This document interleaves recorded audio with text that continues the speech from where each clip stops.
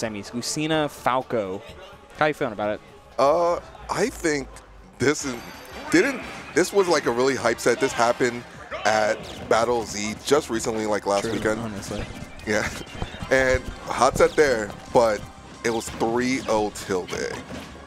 So I can see, like, Mystery doesn't adapt quick. As in, like, if it's you beat him in one set, you could beat him in another one. He's not super bald reviewing. So I can see it just going the same way. Or if he's not in the right spot, Tilde could just kind of lose. Mystery's like a constant bar of skill, and he doesn't, like, dip down as much as, like, other top players. But he dies off the top right there, so. Yeah, I mean, it's those type of clean combos that Falco really can brutalize, especially floatier characters like Lucina, who already can have a hard time getting out of disadvantage in mid-air. Falco's just going to continuously pop you up and chase you down. I mean, it's what Tilde has quite literally made a living on. Yeah, you can watch a stream, right? Yeah, he streams often, but same does Mr. E as he finds the edge guard on the Falco Phantasm. A little bit lazy there on the part of Tilde, just trying to blurry back to ledge. Yeah, he caught him lacking. And Falco, now with the greatest recovery, most exploitable, like basically most of the Star Fox characters, you can do this too. And Mr. E just knowing the path he's going for and just getting in there right there. But now in the blender, this is not looking good if you're a Mr. E fan. It's so hard to like really try and push advantage though when E is able to find ways to get to the ground. Like that's why I really have been enjoying about his disadvantage after that first stock being so rough. It's just how do I fastball, air dodge, swing, just any way that can put me into Falco's horizontal, because then I can challenge his normal buttons with her disjoint. Yeah, and Mr. E is a swinger from like getting down. He likes to come down with, that S smash connecting. He does like to come down with falling up air dares or like side Bs just to mix up his timing. So if you even try to parry it to like get extensive punish, you can get messed up. And blocking, they're all safe on block. So he kind of sometimes gets down for free. And we're seeing it right here as he lands with a fair right there. Good patience on the part of E, but not patient enough when it comes to yet another positional advantage for Falco. But this is the hard part. Like you're outside of up tilt back air range, you're outside of most combo percents, except for maybe drag down fair into down tilt. That down tilt is exactly what Tilde is looking for, but no dice on the first one. A little bit too stale after whiffing it once. Yeah, and the air dodging right through that fair. Great decision making right there. And we've seen these down tilts come out. And this is because Falco doesn't have any combos that will kill at this percent. So he's trying to look for like a raw kill move. Just trying to poke forever. The forward air not going to do it. Air dodge use though. Wow, that counter, just enough delay. Great spacing on that, but the jump from ledge does get caught. And now you're in the Falco zone. This is the percentage where, I mean, percent actually doesn't really matter at this point. 0 to 100 is not a problem for Tilde, especially with that parry, but kept going with the Dancing Blade in order to make it into this position. E trying to find the closing stock, but the reversal off of ledge from Tilde. Yeah, and falling out, up B, now sending him the other way. What's this ledge trap right here? Just bare. Great jump out of the corner from Tilde, and now we're back into neutral. It's so tense here, Reggie, but we're seeing Tilde play with such pristine spacing, knowing that he can just find one hit, but the down tilt tech roll in, gets by, E read it, but misspaced it. Yeah, you don't normally see Mr. E miss stuff like that. That's how you can know like this situation is so tense, and they both just want it.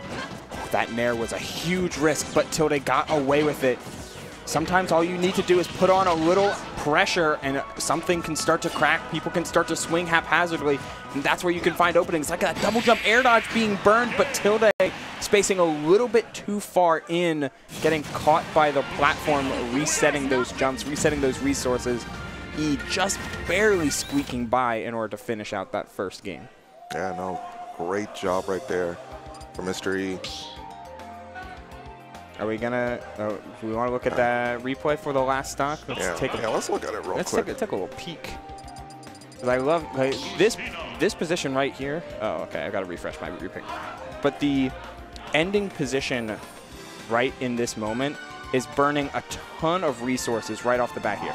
Double jump use, you fair, you're drifting in. You have to drift in order to reset so many of these resources. So Yeah, double jump right there. Yeah, Air like dodge air dodging. too. So Tilde naturally wants to play a little aggro in this moment, yet it's just a little bit off at the very end. And like that's the type of positions where it's like you see it, you react, you're in the right headspace for what you want to do, but you're just a little bit off. Yeah, it's like some minute seconds, and this is a game. Make a miss league, basically. I know that's a basketball saying, but that's essentially like Smash Bros. Right there. If you can hit your combos, you get it. If you don't, then it's so unfortunate. And Tilde hitting that combo right there, taking Mr. E's first stock in less than 30 seconds of this game. That's the type of answer back that you always want to see, especially since Tilde did have an early lead, but kind of slowly got whittled away by Mr. E and as the tempo favored the Lucina. But if you're able to instantly answer back your counter pick, your vibes, your groove, and now Tilde gets to set the entire motion of the ocean for the remainder of this game if he plays his cards right. I like that saying, motion of the ocean. Yeah. Well, the sun in the sky? Yeah. I'm going to steal this later. You're going to be like, you're going to be listening in. It's like, oh, that's me. All right, well. Oh, yeah. Okay. Jump back on Smash. You know, he got it. Sometimes you just let it go. You let it swing. Get payback for the first game where E caught a really big F smash in the corner as well. Yeah. So by the pacing of this game right now, it's looking like we're going to a game 3. That's what it seems to be, and there's been a lot of game 3s here today. Right? Yeah. We had so many killers. That's why. Like 300, everybody came out. What was it? We had like 132 in attendance. and 140? 140 players in our 128 capped bracket. Very fun. Shout out to Salt and Bread with the subscription. Always down here for yet more Xenos, because 301 is going to happen next week. But you're not going to catch action like this outside from a couple regionals, and this is just a Wednesday night. Yeah, I'm guessing everything's still best of 3 here. So it better be. Yeah, better be. Oh, I like that a lot, actually, from Tilde. Overshooting on that forward air to maybe get a drag down, but since you missed, you're able to phantasm back to ledge. Just like little ways to optimize, to find confirms, because as seen, the phantasm back air works for so long. So trying to find different ways and cheeky setups to make sure that you can land a phantasm at varying positions, particularly in the corner, is just so valuable. Yeah, and if you're Mystery, would you be scouting like just for what Tilde's doing? Because you were getting like mollywopped for most of the time. So if it was me in like that position, I'm like, okay, I'm getting destroyed game 2. I'm gonna look at for some habits here so I can exploit game 3, and this is like the time to like use them. It's so I absolutely think that's what he was trying to do in a lot of those situations, because there was a lot of risky plays which led to a 3-1 deficit of like, hey, I'm trying to make sure that I'm taking account of how Tilde likes to orient his offense right now. Yeah.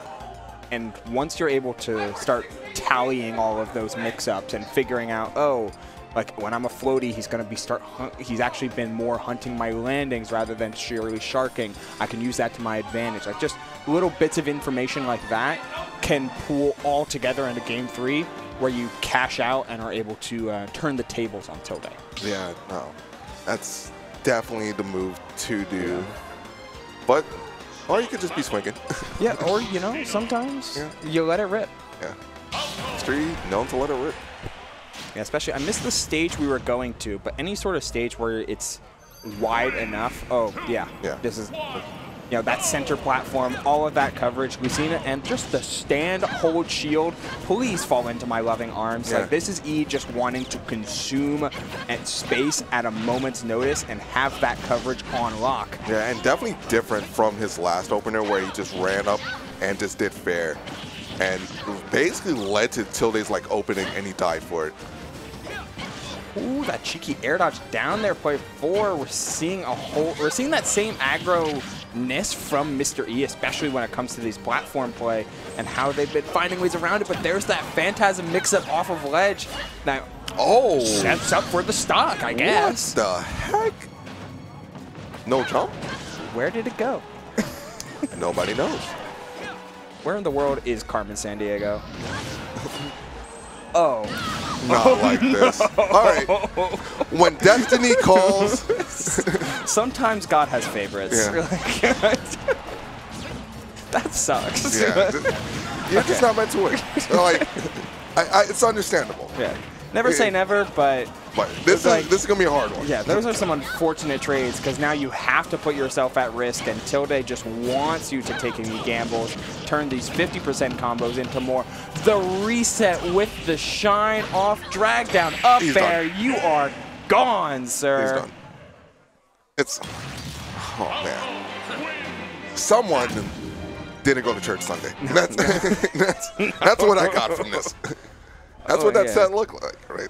That was exactly what that game 3 seemed to kind of play out. Just man, like you missed some things there, not by your discretion, but by someone else's. A higher being. That's tough. That's tough for sure. But Tilde is going to be the one moving on. 2-1 victory. But those games 2 and 3 did not feel close. No.